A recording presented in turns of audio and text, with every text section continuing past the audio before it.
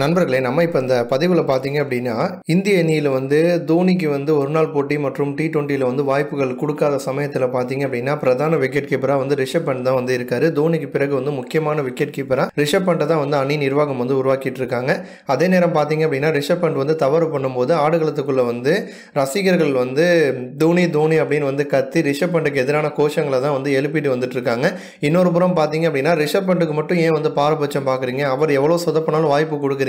அவருக்கு பதிலா பார்த்தீங்க அப்படின்னா தினேஷ் கார்த்திக்கையோ சஹாவையோ இல்லை சஞ்சு சாம்சனையோ இல்லை வேற ஏதாச்சும் ஒரு பிளேயர் வந்து அணிக்குள்ள வந்து கொண்டு வரலாமே, ஏன் வந்து ரிஷப் பண்ட்டுக்கு மட்டும் இவ்வளோ வாய்ப்பு அப்படிங்கிற மாதிரி தொடர்ந்து விமர்சனங்கள் பார்த்தீங்க அப்படின்னா எழுந்த வண்ணம் வந்து இருக்கு. ஆனால் அந்த விமர்சனங்கள் எல்லாத்துக்குமே வந்து முற்றுப்புள்ளி வைக்கும் விதத்தில் வந்து இந்தியனுடைய பேட்டிங் கோச்சுடைய பதில் வந்து இருக்கு. இந்தியனுடைய பேட்டிங் கோச்சை சமீபத்தில் வந்து தேர்ந்தெடுக்கப்பட்டவர் தான் விக்ரம் ரத்தோர். அவர் வந்து என்ன சொல்லியிருக்காரு அப்படின்னா, யார் என்ன சொன்னாலும் அதை பற்றிலாம் எங்களுக்கு வந்து கவலை கிடையாது.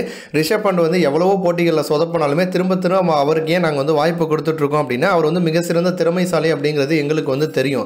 தேர்வுக்குழுவும் வந்து அதை ஒத்துக்கிட்டாங்க.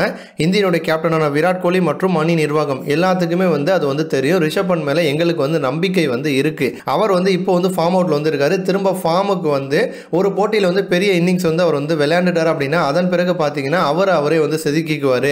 அதன் பிறகு பார்த்தீங்க அப்படின்னா நிச்சயமா வந்து தோனிக்கு நல்ல ஒரு தேர்வாக வந்து ரிஷப் பண்ட் வந்து இருப்பார். அவர் வந்து நல்ல ஒரு பேட்டிங்கை வந்து கொடுப்பாரு அப்படின்னு விக்ரம் ரத்தோர் பார்த்தீங்க அப்படின்னா அவருடைய கருத்தை வந்து பதிவு பண்ணியிருக்காரு. விக்ரம் ரத்தோர் வந்து என்னதான் சொல்லியிருந்தாலுமே கூட பார்த்தீங்க அப்படின்னா KL ராகுல் மற்றும் ரிஷப் பண்ட் இவங்க ரெண்டு பேருக்கும் மட்டும் வந்து விராட் கோலி வந்து எத்தனையோ போட்டிகளில் சொதப்பினாலுமே திரும்ப திரும்ப வந்து வாய்ப்பு கொடுத்துட்டு இருக்காரு. விக்ரம் ரத்தோர் சொல்ற மாதிரி வந்து ரிஷப் பண்ட் தொடர்ந்து வந்து அணியில வந்து வச்சிருக்கிறது வந்து நல்லதா, இல்லை அவருக்கு பதிலாக வந்து மாற்று விக்கெட் கீப்பரை வந்து அணியில வந்து களமிறக்கிறது நல்லதா அப்படின்னு உங்களுடைய கருத்தை வந்து பதிவு பண்ணுங்க. இது போன்ற இன்னும் பல ஸ்போர்ட்ஸ் செய்திகள் வந்து தெரிஞ்சுக்க ரெட் கலர் பாக்ஸை கிளிக் பண்ணி நம்ம சேனல் வந்து சப்ஸ்கிரைப் பண்ணுங்க. நன்றி.